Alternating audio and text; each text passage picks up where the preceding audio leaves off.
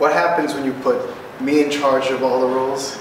We get something called the Baltimorons. Today we'll be figuring out the velocity of an arrow shot by both a bow and a crossbow with the help of ballistic pendulum and these terms over here: potential and kinetic energy, momentum and conservation of momentum. Potential energy is mass times gravity times height. Kinetic energy is 1/2 mass times velocity squared. Momentum is mass times velocity. And conservation of momentum means that the momentum before must equal the momentum after. And this is how we did it.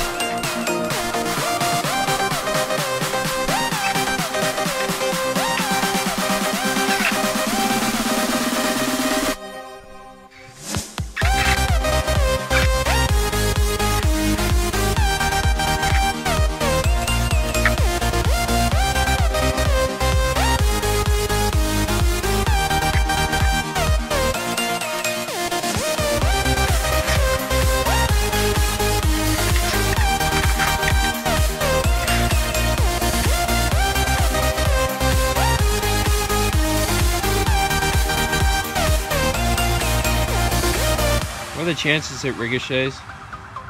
Pretty high. Oh!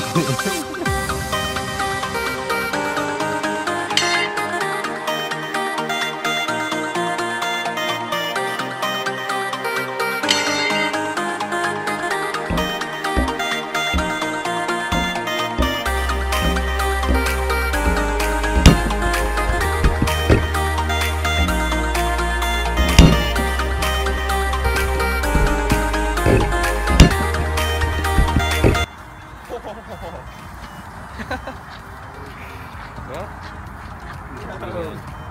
sacrifices have to be made in naval physics.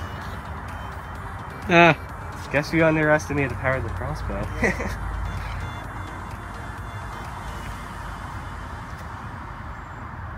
Nice mark. Well, guess it was a one-time deal. Of